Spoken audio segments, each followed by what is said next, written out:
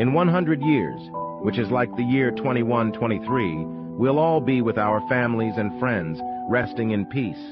Strangers will live in the houses we worked so hard to build, and someone else will own everything we have today. Most of our stuff will either be given away, thrown out, or destroyed. Even the expensive car we bought may end up in a scrapyard.